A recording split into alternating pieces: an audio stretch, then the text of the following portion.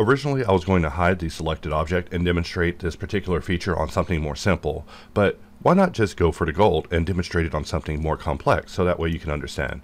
So I will go in edit mode on this object, and I'm just going to select this entire loop, and I'm just going to control click curve extract to extract this into a curve, or extract this into a piece of geometry. If I go under operations and control click smart apply, then I'm able to convert it into a curve. So now we have this as a curve. I'm going to take this and the object into local mode for just a moment, just so I don't have to fight with selection. And we're just going to select both of them, curve modifier, and using the F9, we will just get the right one. One Day Blender's F9 will also indicate the axis in the F9, if it isn't already. Let's press Control T, 9-0, and now we are basically deforming this text to go along this object. But we see that the resolution of the object isn't going to necessarily work out. So how do we want to handle this? You know, me personally, I would actually convert it into a mesh and then use a little dice on it, because dice is just a classic. In fact, let's try that option. And this object is how to put it? This object is a mess. And what I mean by a mess is if we press Alt V and we look at the wireframe, this is what we're dealing with. So that's never going to deform the way that we want it to. So let us try a few options. One of my favorites is basically converting it to a mesh, going under operations and cleaning the mesh, which because of clean mesh having recent updates, it now cleans meshes even better. We'll press Alt W, and we're just going to bring up a blue box, and we're just going to perform a cut through there so we can basically dissolve these, but we want to perform a limited dissolve so that way it doesn't sacrifice the form. And then we'll do the same thing here,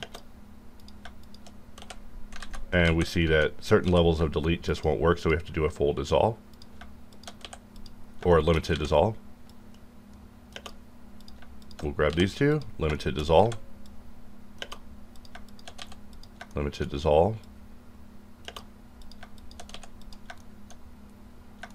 So now we have something like that. Of course, we could have automated that a lot faster, but we're just demonstrating the classic way that we do things. And what I want to do is tap back into object mode, and we're just going to bring up dice, press V to bring up the 2D version.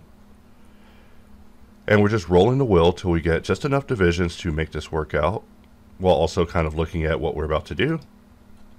So now we have something a lot more finely diced.